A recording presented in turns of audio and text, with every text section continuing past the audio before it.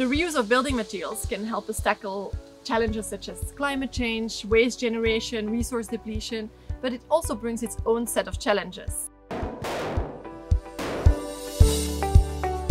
It's about digitalization for circular construction, so it's actually about the entire process around reuse. So we did really practical work. In this course, I wanted it to be very hands-on, so we disassembled an entire building, and with the reclaimed materials, we built a new structure with the students. I also wanted the course to be about exploring the digital technologies that we study in our research. And so we looked at digital fabrication, at material passports, and so on. And finally, I also wanted this course to bring experts from practice and academia and politics into the classroom. There were about 20 students from different levels, from bachelor to PhD level, from different backgrounds, civil engineering, architecture, computer science, and so on. And they all worked together and brought all of their competences together to work on this project.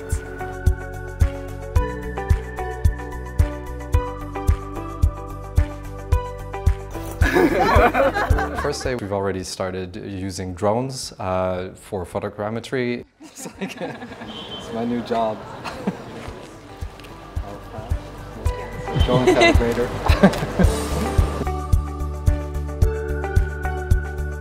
We explored the use of drones. So drones help us capture images of the exterior of buildings as well as the interior.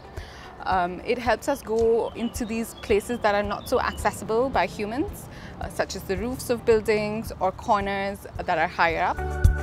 The most accurate digitization method we used is LiDAR, which takes measurements based on measuring the time of flight of individual laser pulses throughout the scene. That allows us to take millions of measurements at one time, as opposed to going around and taking individual measurements with a tape measure or so on.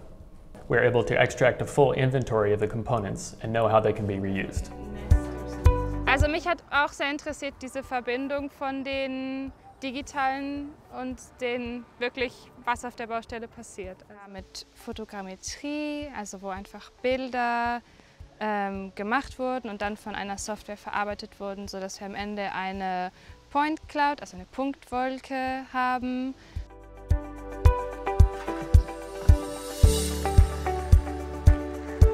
We disassembled the entire building and reclaimed as much materials as we could. On the one hand, we had timber beams that we could reuse for our optimization later on in the course. And on the other hand, we had timber panels that we could use for the Rebuild Ukraine initiative. Wir haben heute angefangen, das Gebäude wirklich auseinanderzubauen. Es ist ja ein altes Gebäude und man sieht, okay, früher hat man das so verbunden, damit hätten wir vielleicht gar nicht gerechnet. Hier braucht man mal ein anderes Werkzeug, als man dachte. Man muss erst mal verstehen, wie es zusammengebaut wurde, um es dann wieder auseinanderzubauen.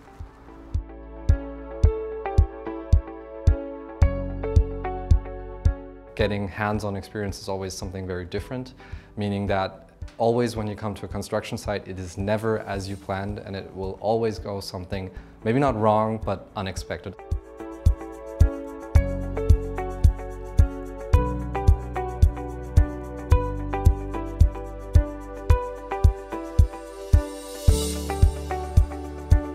We want to engrave QR codes into this material. And so when you scan the QR code, what it will take you to is this back-end website that has the material passport information. So any user or the building owner or a potential buyer can go up, scan the QR code with their phone, and get the information that they might need embedded on the product right there.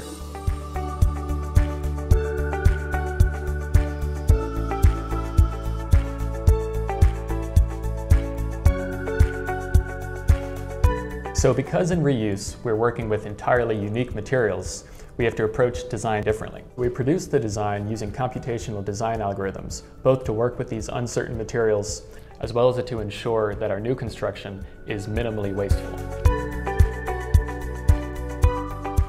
Also im Grunde kommt dann aus diesem Design auch schon viel für die Baustelle automatisch raus. Es wird automatisch generiert. So in this case, it will in fact give us multiple options to work with. From there, we can choose the design option that fits us best.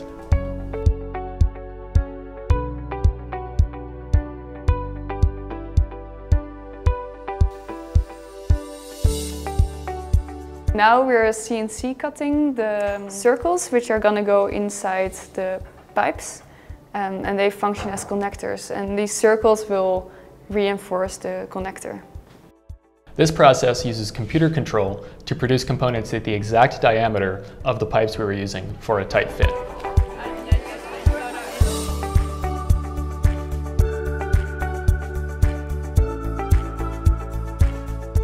The most important thing I learned is about the collaboration between humans and computers. Because with digitalization you can do many things, but the computers, they can't capture certain details or nuances that humans can capture really well. And I think how these two work together, it's really a really interesting question and challenge in reuse. I believe that reuse is the most efficient and most direct way to avoid carbon emissions. I think it just has to be propagated more.